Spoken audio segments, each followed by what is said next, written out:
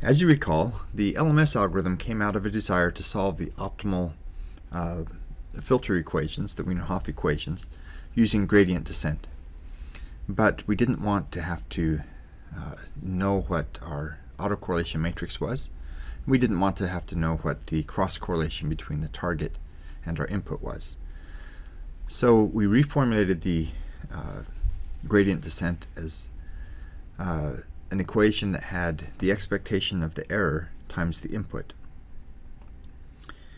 Then we took a shortcut and we decided that the instantaneous error times the input was a reasonable estimate of the expected value.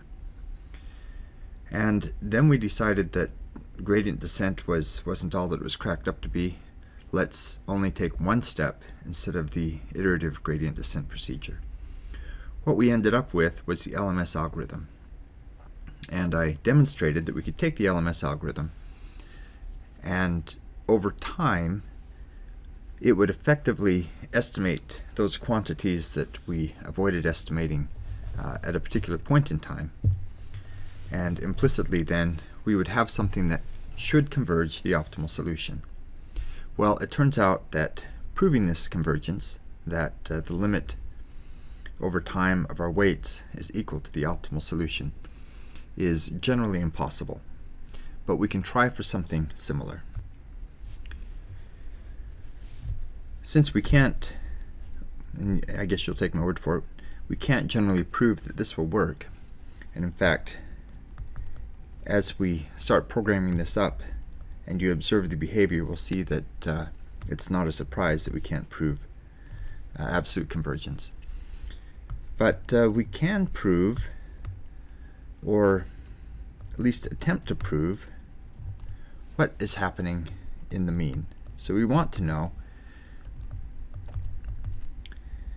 does the expected value of our weights approach the optimal solution?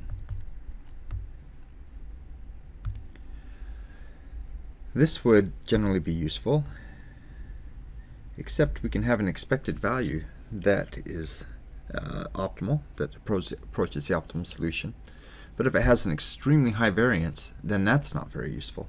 So eventually, in a future lecture, we will also evaluate both the expected error and the variance of the weights. That's in the future though. Let's start by taking the expected value of our update equation, Wm plus 1 is equal to the expected value of W plus mu En xn.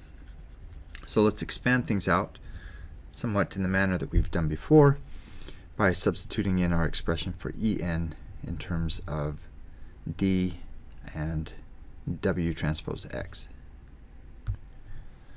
giving us this expression. Okay, well, to prove convergence we need to get a handle on these properties. This one right here is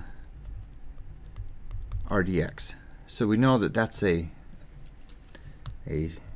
quantity that we know how to estimate and is not hard to do.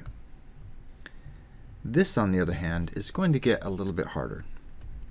And to demonstrate why, it's because W of n is actually changing over time as a function of x. So we have this x transpose, which we know how to deal with. That's the autocorrelation matrix, times W. So to see where this is coming from, I think it might be useful to illustrate what's going on with the filtering. As you recall, we have d hat of n is equal to W of n transpose times x of n. Well, we'll use this then to update W of n plus 1. So W of n plus 1 is not the same as W.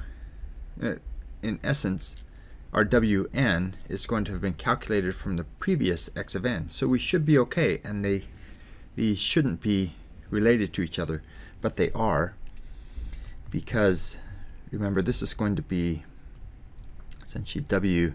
I'm going to drop the n index here for just a moment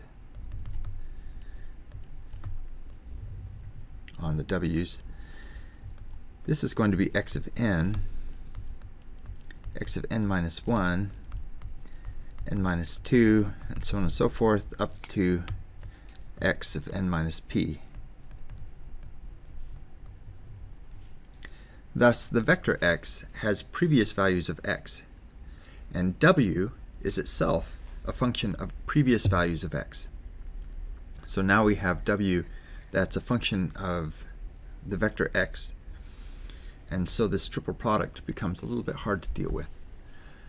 So you should be used to it by now. We're going to end up making some approximations. We will note that, well, w is dependent upon previous values of x, but it's being multiplied by mu. So if mu is very small, the overall impact of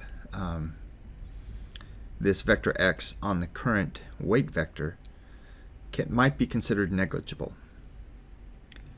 Also, if x of n was white, it was white noise, then we can also assume that these things are independent.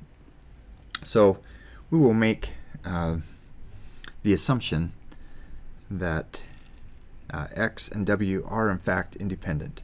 I know on the face of it this is crazy because w is a function of x, but I think we've made the point that at least w is it's not impacted too much by the current values of our x vector.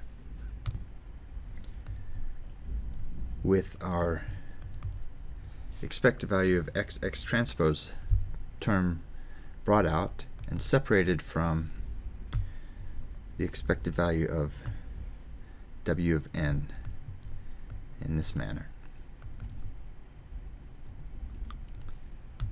And finally we just have our r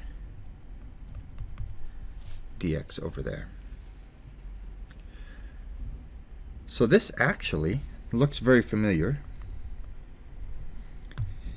in that it looks like what we had before with our steepest descent, except that the only difference here is now we have expectations instead of just values of w. To make that a little bit more apparent, we could rewrite this to factor out the I minus mu rx. We can now follow the same procedure that we did with our gradient descent and do our axis shifting, centering, and rotation. And we come up with, now we'll skip those steps, but they're just as before. We now have, just like before, an equation with our v's, which are the centered and rotated values of our w's.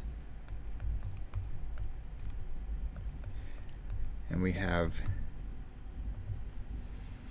the eigenvalues of Rx in the diagonal there. And once again, instead of just the straight vector v that we had before, we now have the expectation.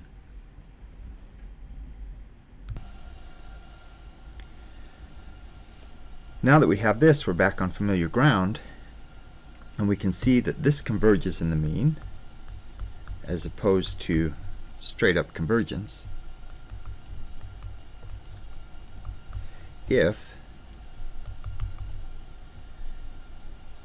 mu is greater than 0 and less than 2 over lambda max. But there's a caveat. Remember, before we assumed that w and x were independent of each other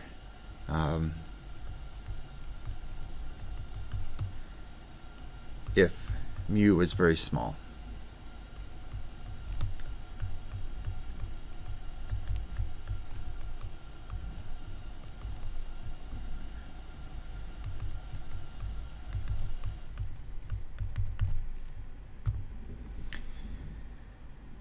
because of this assumption, in practice, we want our step size to be much smaller than that.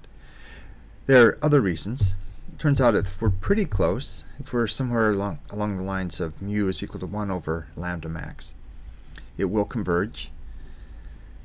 But it's this mean and the expected squared error, or the variance, that we're concerned about. At every single weight update, it's going to jump around. It's going to jump around because we don't have the true expected value of the error times the weight. What we have will be just one random value from a sequence, if you will, or a composite random variable whose expectation is 0, but it's not guaranteed that any value is going to be 0. In fact, it won't. And so the larger mu is, the more we jump around, even when we're down around the final solution. We'll do some simulations later and see what goes on here.